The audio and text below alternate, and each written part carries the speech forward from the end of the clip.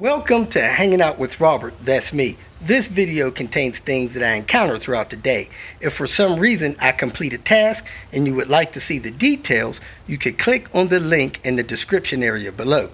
This video also contains tips and tricks that I learned throughout the years. I plan on leaving this video accessible for about 30 days. After that, you can view it through my Patreon account. Thank you very much for watching. Good morning, party people. I am still in Chicago, planning on staying here until tomorrow morning. Tomorrow morning, me and Diane's going to jump in the cruiser, head on down to Cincinnati so Diane can spend part of her day with Elizabeth, and then get on with the things I got going on in Cincinnati. We'll be in Cincinnati most of the week until Friday, headed over to Carlisle, stay in Carlisle Friday, Saturday, and then head back to Cincinnati. Unfortunately, probably Sunday, because I need to pick up a special treat for the Patreon people back there in Lancaster, PA area. So anyway, I had a kind of a weird chasing my tail day yesterday. I was helping John with his 850 turbo. I believe it's a 97. Was going to put a downpipe on it. Do a few more things. Got a off-size clamp for the exhaust. I thought it was actually the wrong size because of the labeling and everything on it. I went and found a speed shop in the Chicago area. The young lady there helped me understand what was going on with that clamp, and fortunate for me, she had one an identical size that I needed there. So we made a trade, didn't even have to buy the thing. Got back to the place that was going to install an exhaust. Somebody took a 1 3/4 exhaust pipe. They cut the Volvo exhaust off behind the cat and welded this 1 3/4 exhaust pipe onto this turbo car. I talked to a couple people, and one that I kind of trust, he's got, man, his mechanical skills blow right by mine. He believes that he once bought a car that had one of these narrow exhaust pipes welded onto the exhaust like this. He thinks it killed the turbo, caused too much back pressure, too much back heat, wouldn't let the turbo cool down, and actually broke the turbine off of the back of the turbo. The turbine fell down the downpipe and was stuck in the downpipe.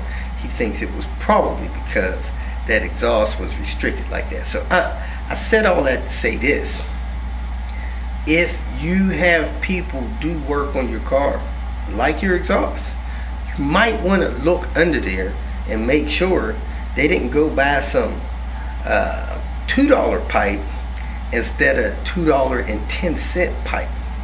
That 10 cent could cost you a lot of problems. It's definitely restricting the flow off the back of that turbo, definitely causing him to lose performance, and hopefully not causing engine damage. I did have to replace an engine in that car. I don't think it was because of that, but hey, it's just not right. Why do people do stuff that is so wrong? Other than that, I got a couple of videos text to me today. It's always good to wake up to that kind of stuff. I have a viewer that really admires me on YouTube, that he likes being right than helpful. I'm a little colorblind. I'm always calling something blue, people telling me it's green. I call stuff black, people say it's dark gray or charcoal. I'm not really into splitting hairs. I got too much going on to split hairs. These debates, man, they take a lot of time.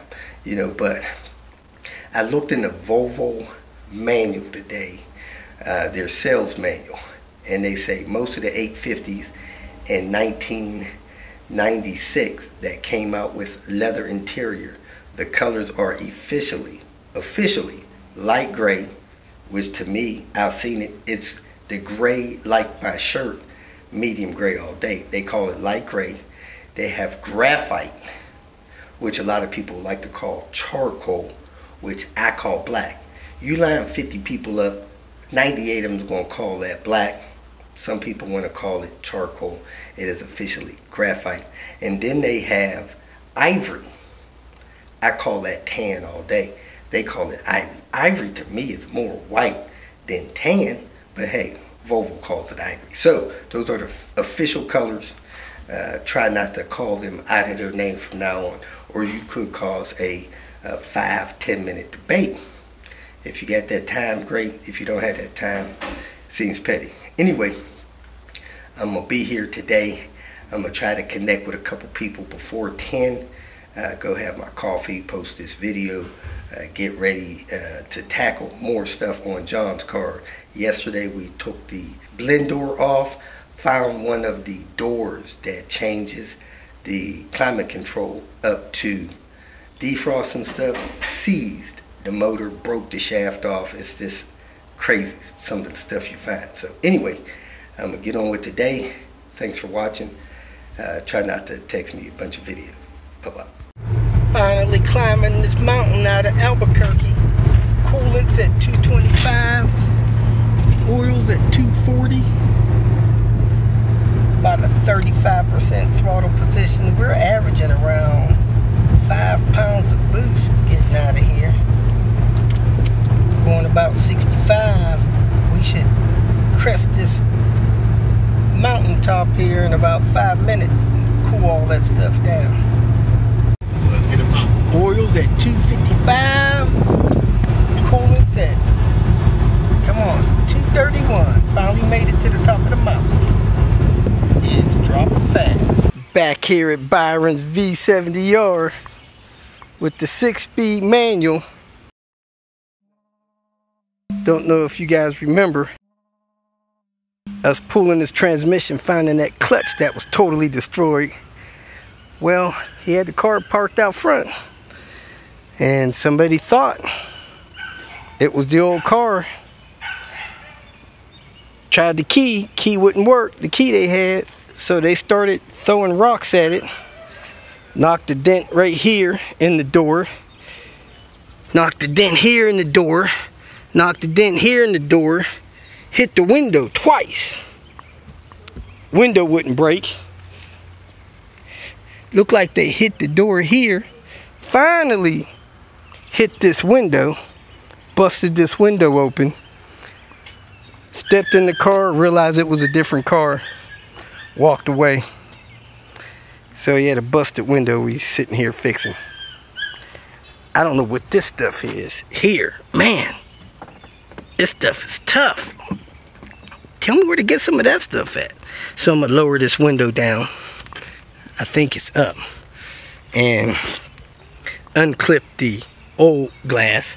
And I got a glass over there laying in the grass I'm gonna put in here. This is the worst thing about breaking windows. Man, look at all that glass down in there. We'll be listening to that glass rattle in this door for years to come. Sucks.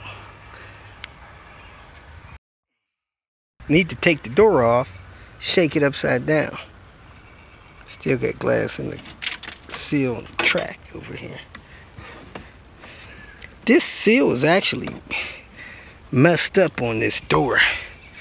If you feel that this information was useful, please like it and share it with your social media friends. You can subscribe to my channel so that you will get notifications of future videos that I post.